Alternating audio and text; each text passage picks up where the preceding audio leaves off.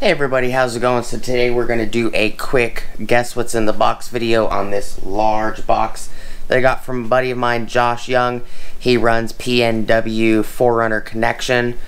So please stick around, check out the video, and I'll see you guys there. Thank you for watching.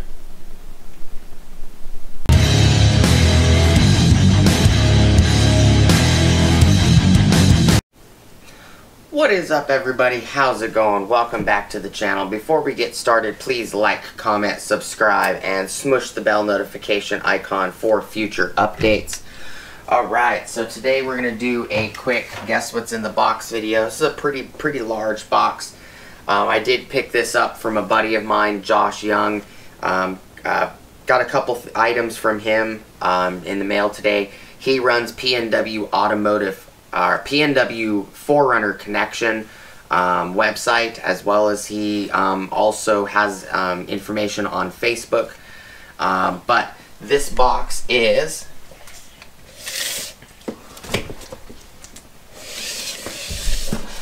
.56 3/4 long, or 4 foot and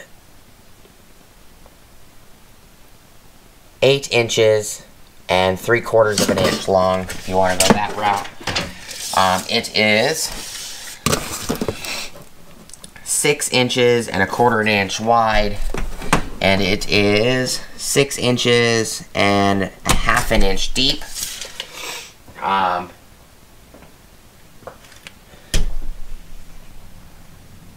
Only guess I'm going to give you guys is it's for the cargo area. For the vehicle. For the 2000 limited 4x4 Forerunner, it is for the cargo area. But, you know, just a quick video.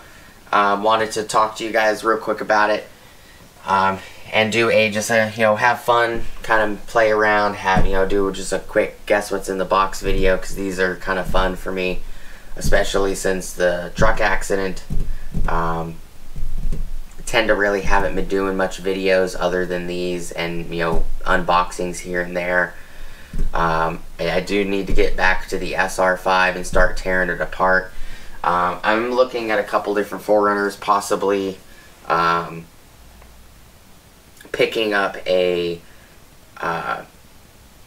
1997 Forerunner for the buddy of mine that lives in town has that the engine.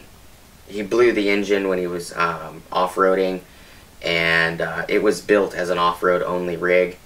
And looking at picking that up because I can use majority of the undercarriage parts, like the axles and everything on the... I can use the rear axle on the Limited, and then I can use the front diff, the CV axles, and the... transfer case and everything on the SR5, as well as it's got steering knuckles and everything else. And $1,000 for what he offered me was on that rig. Instead of buying the whole rig, what I was originally going to do was going to buy some of the stuff off of it. But I'm thinking on offering him a price for the whole rig. That way, I can use the brake lines off that rig to fix the brake lines on the Limited, because it's got rusted out brake lines.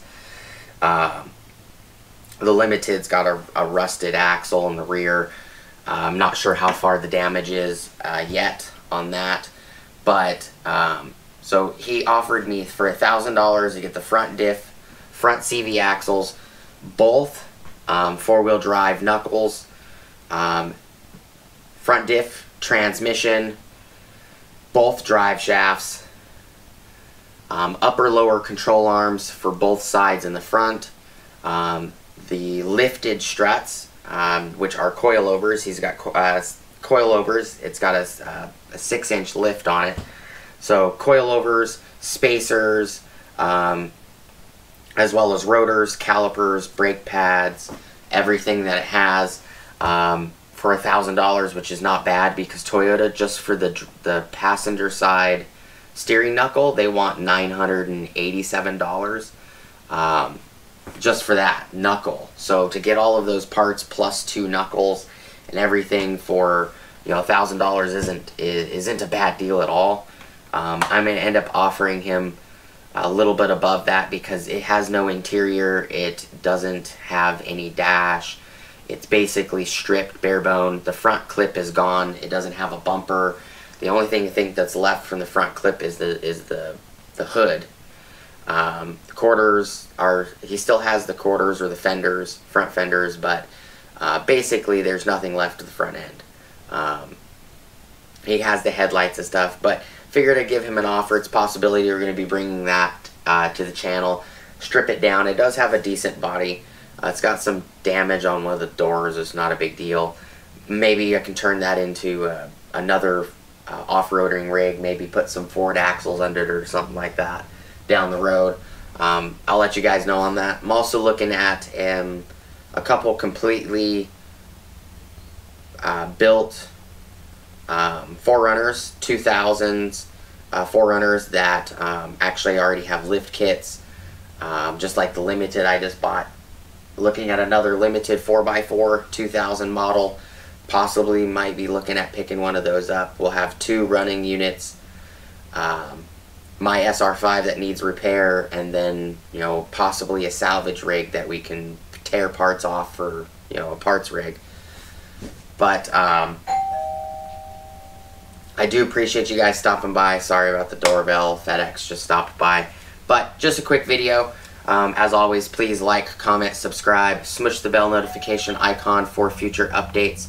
Go check out my Amazon affiliate links, my Acme Tools affiliate links, my DJI Electronics affiliate links, as well as my Ohio Power Tools affiliate links. And I will see you guys on the next video. Peace!